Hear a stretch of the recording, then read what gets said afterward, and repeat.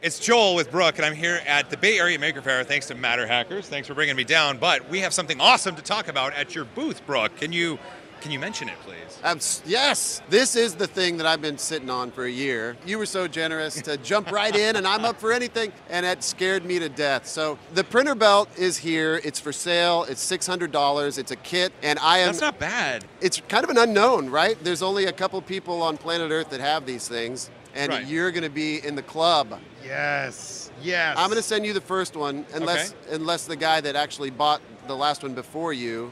See, what happened is I sold it to a few guys, and then I said, no, never mind. I gave them their money back. That's true. I'm too scared. So Bill from William Steele from Polar 3D. Oh, yeah. Bill's good dude. He's awesome, man. And I really hope that people that get these Printrbelts like you start there, because it kind of unlocks the magic of part after part after part after part. You can reorder the parts just over and over. They just drop off the end of the bed, right? So definitely, this is Polar 3D enabled. I could connect this up to the Polar 3D cloud and print forever. Yeah, not at Maker Faire though, because the Wi-Fi is like weird. Yeah, it's kind of weird, isn't it? But anyway, so yeah, you could. That's the dream, right? Yeah. But it's a belt. I mean, I know everybody's like, oh yeah, MakerBot automated build platform. No, we do not violate patents. And that said, a conveyor belt in addition to X, Y, Z. So Bill came up with a brilliant idea. This is Z. The conveyor is Z.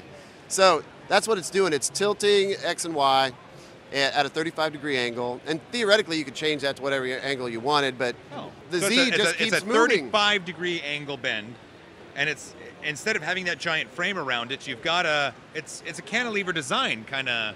It is. It is. So you can see the layers go like this. Right. So that's how it slices. See the layers go like across there. So it slices like that, but it prints like this because the XY gantry is like that. So anyway, it's very weird. It's unfamiliar. People kind of look at it and scratch their head. How hard is this going to be? Is the slicer proprietary? I hand-coded the G-code for this. I was going to say, that looks very manual. What's funny is, really once you get past this weird part, which I got lazy last night and stopped doing the math on my calculator for how far the E needed to be. I was like, I am so tired of this. 40 layers of hand-code. Once you get here, it's copy, paste, copy, paste, copy, paste, copy, paste. It's all the same. Oh. And it's just, hollow. So it was just trying to give people a visual. Yeah.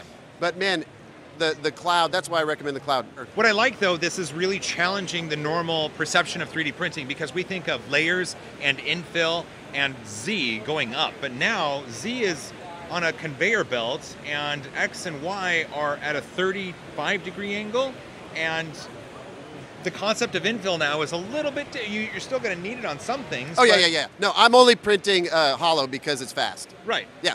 Okay, but the infill, here's the best example I've come up with. In fact, I'm going to steal these. Uh-oh.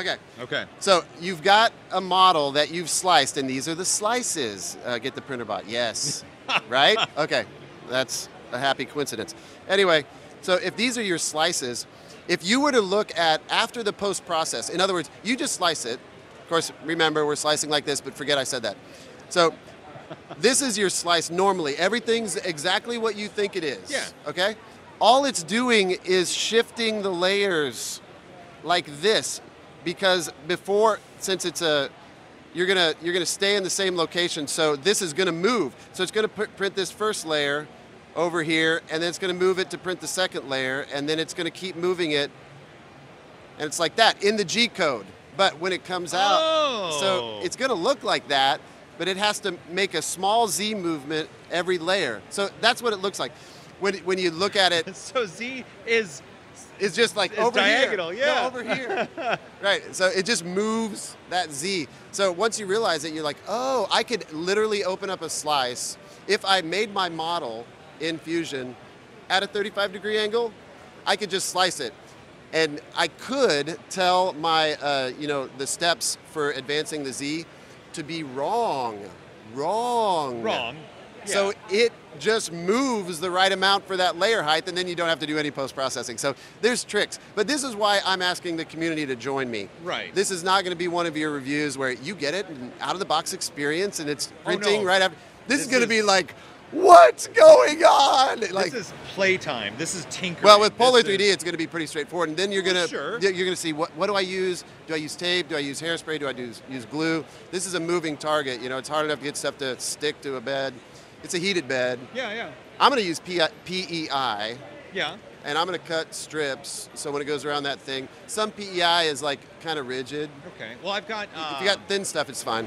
You know, Magigoo makes a bed applicator material, and that I think Try it'll it. survive. I think that I'm really looking forward to I was trying using it. glue stick last night. Okay. Yeah. I just got lazy and put some blue tape on it. I'm old school. Never be ashamed to use blue tape. I'm just saying. Why am I? I don't know. I don't know. I'll work on that. Well, this is cool. I'm looking forward to getting my hands on this and playing around. I'll talk to Bill. I'll get some Polar 3D action going. Brooke, it's always a joy to talk to you, man. Thanks, man. I wish you the best, my friend. I wish Thank you you, the best Matter as Hackers, well. for getting them here. Woo! Happy Maker Faire. Thank you. Good luck to you, my It friend. is happy. Take care. Oh, no, we do this. All right.